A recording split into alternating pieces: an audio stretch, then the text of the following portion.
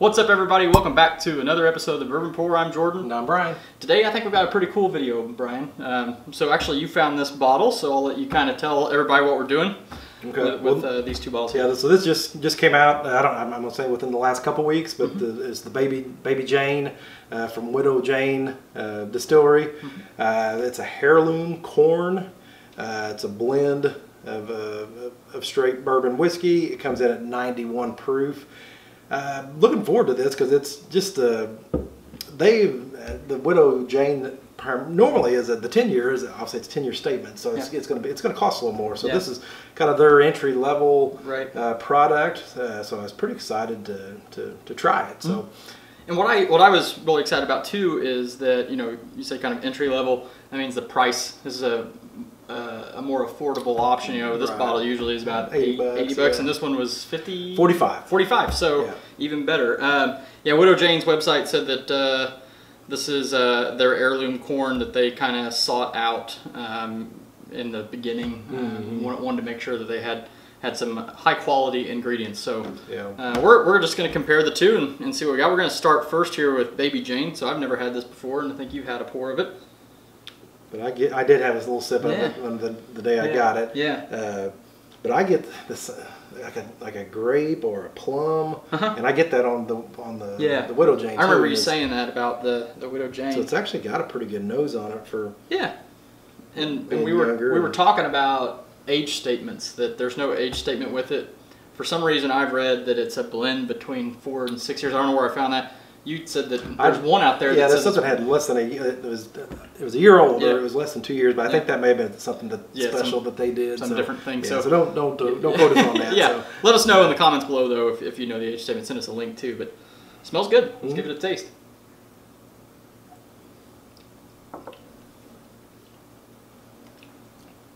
Has a lot of spice. Yeah.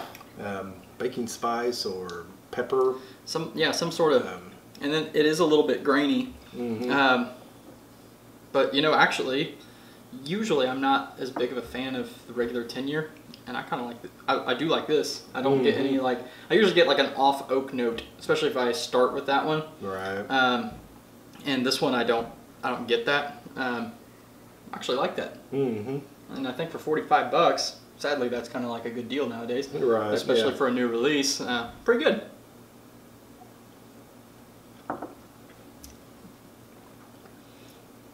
And there's a little sweetness there too. Yeah, I still get that plum note, but it transfers over well to the spice. And for 91 proof, it's got to be spice because it's not proof. Right. So it kicks in and gives you a bite. Yeah, and it's even a little warm in the chest. It's, of course, this is my first sip of the day. That's well done, Widow Jane. I really like. I like. For me, it stays up in the front of my palate. It's a little drying. Now that you kind of stepped away from it, but it's got a good finish on it, but just a tad drying. Solid. Let's take a smell and taste of the 10-year. See how they compare. That plum note is much richer and deeper. Right. I get that oak note that you're talking about. Yeah, and there's a lot of oak with that one. Of course, being 10 years. That's probably this one's always really sweet to me. Yeah. So I don't remember it having any type of the spice and bite like that. No. So they're not from the same family. I don't believe. No. I'm gonna go in for a taste here of the 10-year.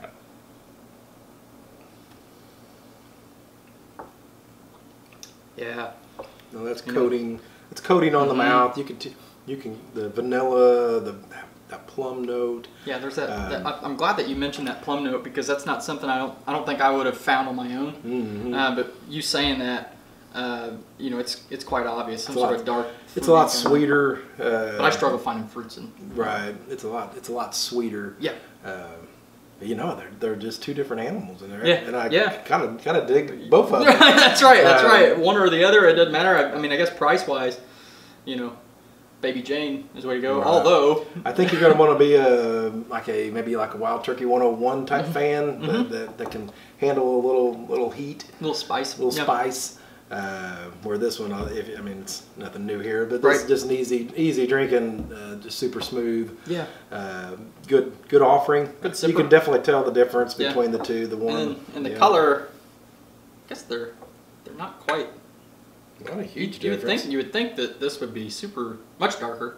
I guess proofing it down. Spilling bourbon all over the place. Yeah, that's all right. Yeah, that's what bars are for. Like I said, you can definitely tell that's got some little viscous, but that one not so much.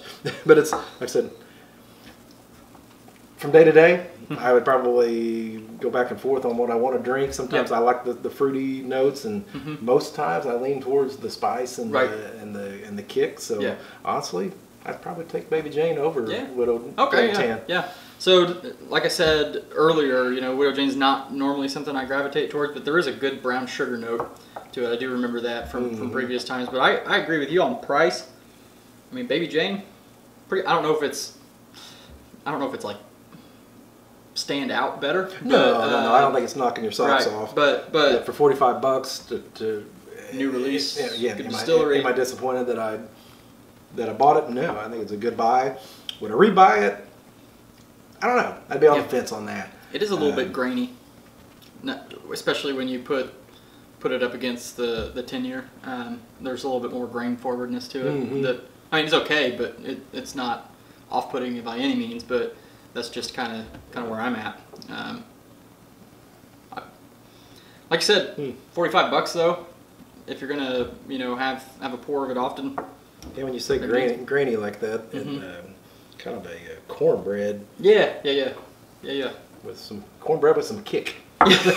Kicking cornbread. There's Baby Jane. All right. Well, have you had Baby Jane yet?